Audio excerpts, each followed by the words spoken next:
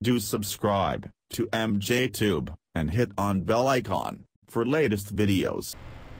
Hey guys, welcome back again. I'm getting a irritated message when I open my app store, like error is cannot connect to the store and an internet connection is required. I have working internet already, but still is not working with the app store. So let's see how to fix this problem. I will show you 3 easy steps to fix this problem.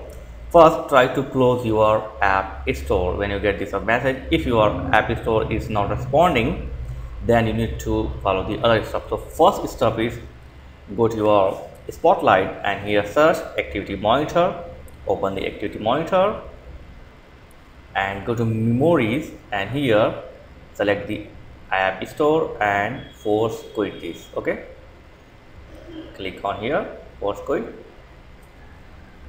Okay, done. Force quit. After this, close this. Try to open your app store. If fixed, that's good. If not, then go to second option. Second option is open the kitchen access. Okay, and here click on system rules and now select these certificates. Okay, this one, and then double click on AAA certificate services, then extend the trust, and here your setting must be use system default. So select use system default and close it. Now go to app root CA, double click on it, do the same thing like your setting should be use system default. Okay, now double click on app root certificate authority, like this Apple root certificate authority, and do the same thing. Okay, do the same thing and close it. Now restart your PC, Mac PC, and try to open your store. If still not fixed, then third option is go to terminal, go to spotlight and then open the terminal.